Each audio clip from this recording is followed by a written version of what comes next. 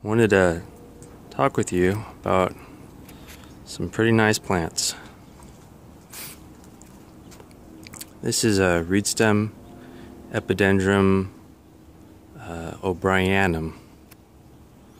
It's pretty typical reed stem.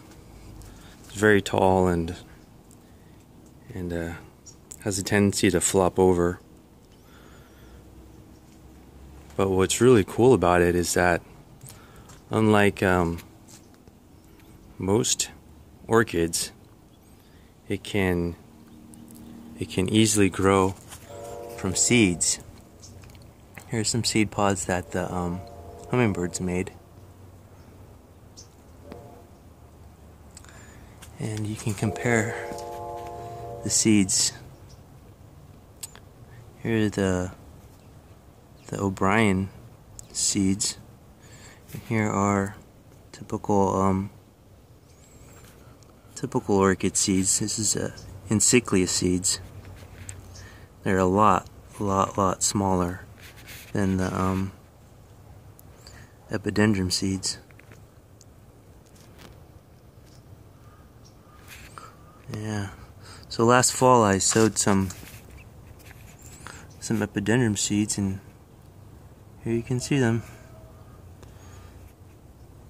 I just sowed them on moss and in a Ziploc bag, and they germinate pretty quickly.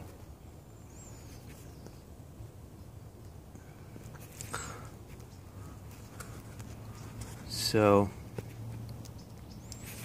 last fall I also picked up this orchid from Clarke at Sunset Valley Orchid down in Vista, and this is a cross between Epidendrum O'Brien and a typical Cattlianthe type orchid. This has O'Brien as the father.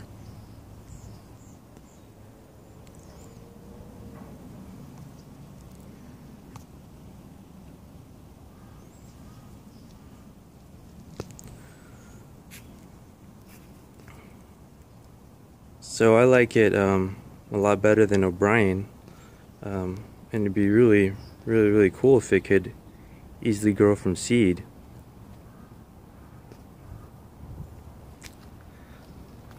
I'm sure it would make it'll make a much better epiphyte to grow on trees.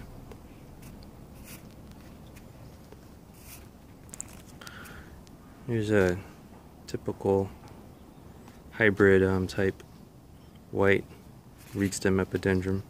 It's also pretty tall and has a tendency to fall over.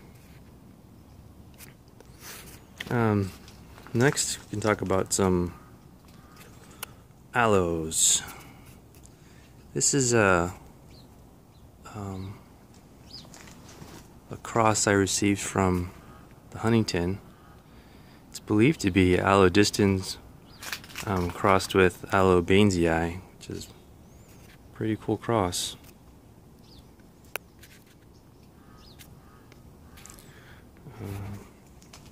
Next to it is some sort of, I think it's a dichotoma or ramoissima hybrid. Not sure. It's really nice, but it's such a slow grower. It's pretty much large enough to attach small orchids to. And then next to it is a cross that I made, or maybe the hummingbirds made.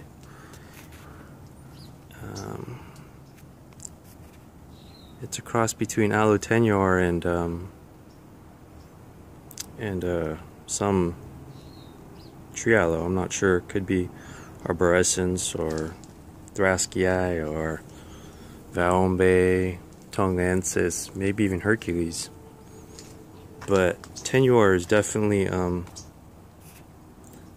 tenure is definitely the mother. Here you can see Aloe tenure on the right and the hybrid on the left. And the hybrid stem is is pretty substantial. I mean, compared to tenuar. Problem is that so far it flops over. Makes a lot of pups, but they flop over. Hopefully, as they get older, they'll thicken up. But we'll see. Here's a tenuar stem. It's pretty slender, but it's upright.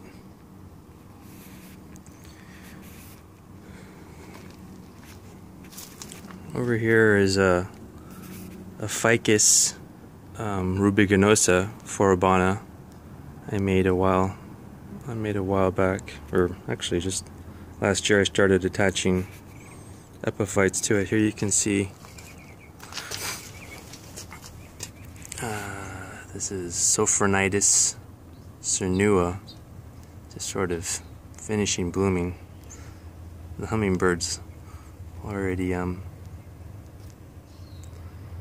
visited it.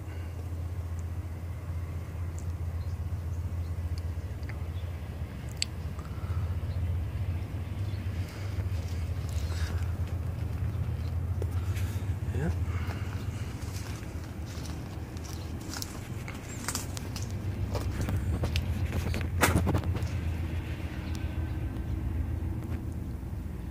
So, there you go.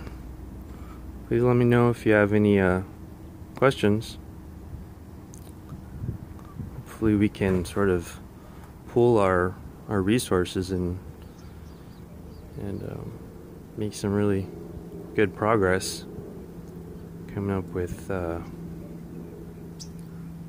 some new and better varieties of orchids and aloes. Take it easy.